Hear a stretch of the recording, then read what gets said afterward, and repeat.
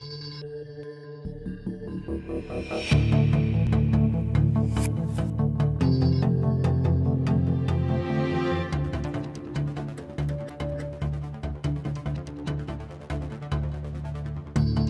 the initial idea was to develop a bike seat. We started by collecting a couple of examples, from concepts to actual products that are in the road. Maybe a cooling seat, or maybe a seat that was padded, or a seat that had the light integrated into it. And then doing really quick sketches. The sketch itself, it's really giving me a sense of what I want to do, but not necessarily capturing the whole picture.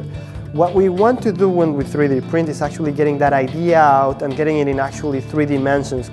By having this physical object with me, I can actually go ahead and test it. I can get a feel for it, measure it out, I can interact with it.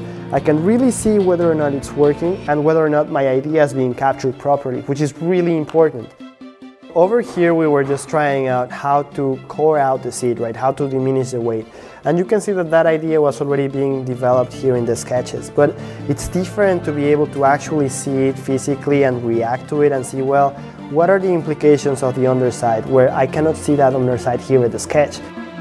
I'm able to iterate really fast by having the printer in-house. Instead of waiting 1 week for each of the print to turn around, I can have all of these prints in a single week because the printer is going to be working with me as fast as I move.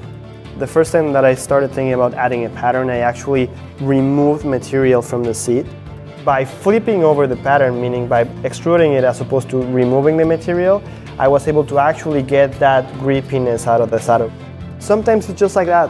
Only when you print it out, you get to realize what are the implications of it and how would you actually improve it.